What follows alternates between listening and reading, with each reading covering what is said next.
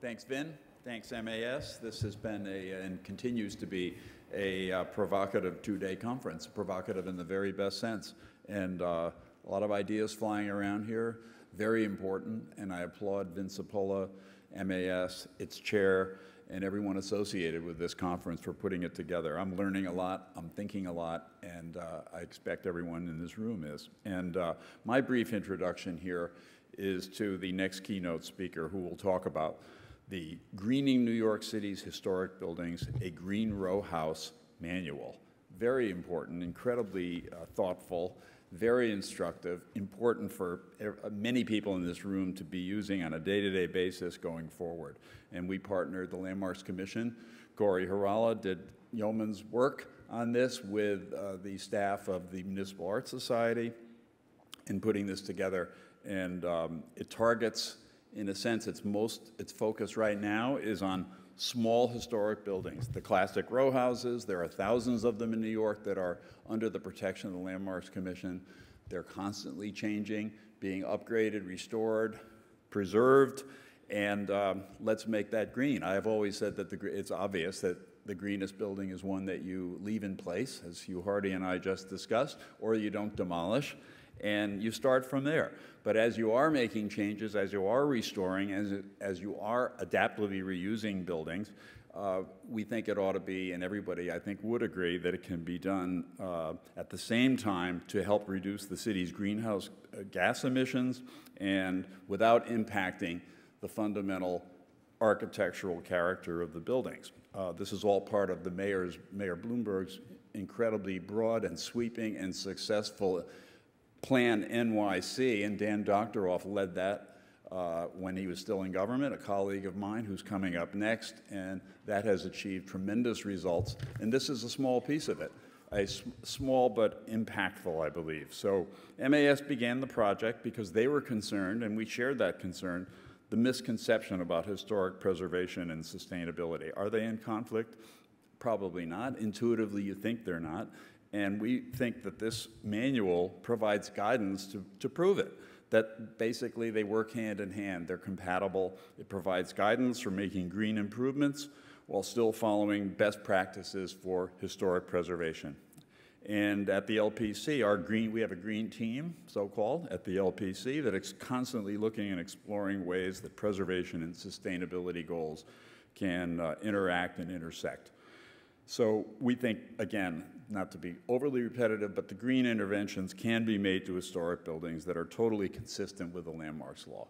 And many of the ideas in this manual, just to prove that it's not an academic exercise, and I think when you look at it, you'll know it isn't, but just to make sure that that was the case, that it's been pilot tested, if you will, at the Henry Street settlement, a significant New York City landmark, and that project proved that the modest investments that they made in improving their buildings led to significant, definable, provable increases in energy efficiency. So the real nitty-gritty of this comes in a moment, and he won't have a whole lot of time to talk about it, but the architect Chris Garvin from Cook & Fox and the environmental consulting team of Terrapin Bright Green, Chris and his team at Terrapin were chosen based on their vast experience in greening historic buildings. He can talk about this in a little more detail than I have.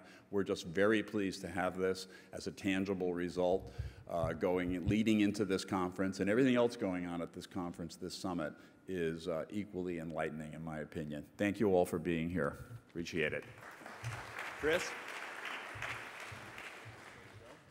Thank you, Bob. Sure. I'd like to thank MAS and the Landmarks Commission for being our partners on this project and working with us on it. Very proud of the work we've done. And I want to talk a little bit about it today. Can I get my first slide, please? Great. So if you're not in the historic preservation or the environmental sustainability world, I just want to give you a perspective on these two sister perspectives on the environment. These are my nieces, actually, and I think they're a great metaphor for these two groups. They both grew up on the belief that the city is important, that the streetscape and the existing buildings that we live and work in are powerful and shape our lives. They both want to protect it and also maintain the vitality of the city for years to come. But they don't always agree, as sisters don't. And this manual is part about trying to find that common ground and amplifying it.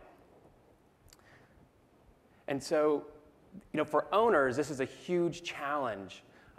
It's expensive to own property in New York City, and preserving a beautiful historic row house is an honor that owners take and they pass on to future owners. But at the same time, we have to change the way these buildings are operated to adapt to our lives now and into the future. I think that's where sustainability really comes in with preservation to create a unique opportunity. And so the manuals that we've created really are guidelines and address the issues that owners will face and provide opportunities and strategies to help them renovate and restore these homes in the best way possible. And to understand, these small historic buildings are about 580,000 in New York City in all 5 boroughs. They account for over 50% of the building stock.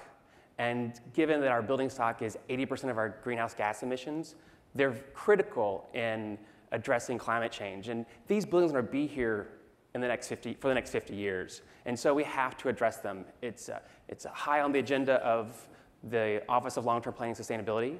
And these manuals are part of the approach to help improve them.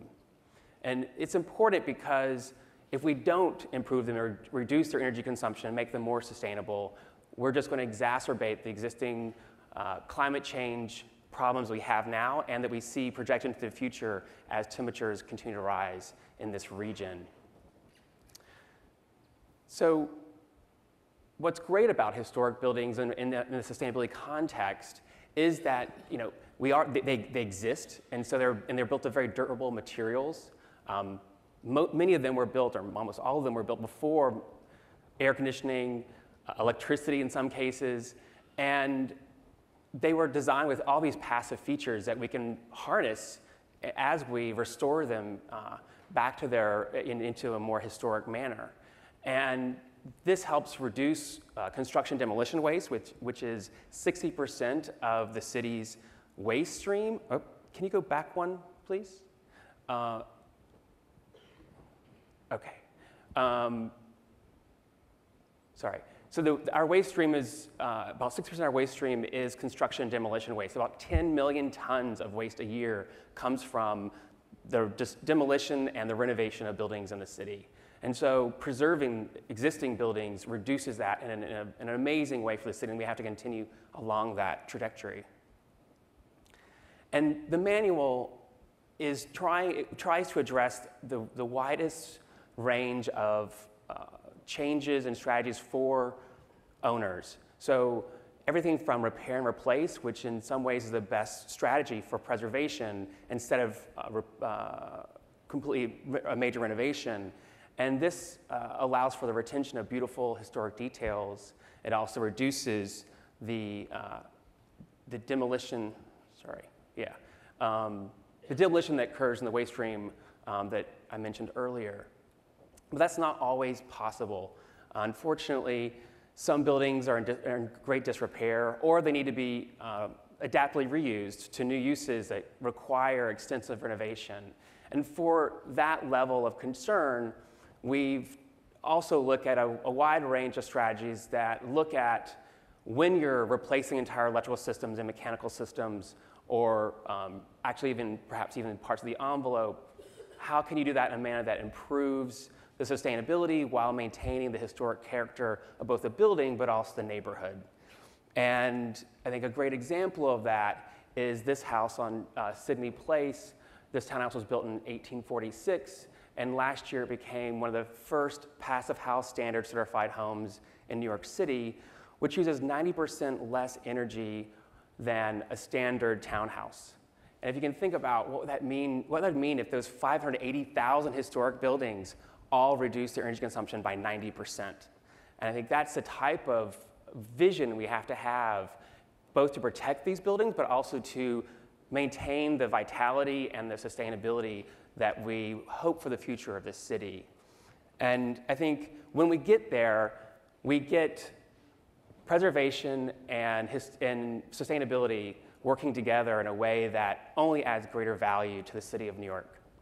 And as Bob mentioned, this is the row house manual, and by the end of the year, we hope we will have a commercial and institutional manual for small historic buildings, single-family homes for the outer boroughs that are historic, and co-op and condos for the city.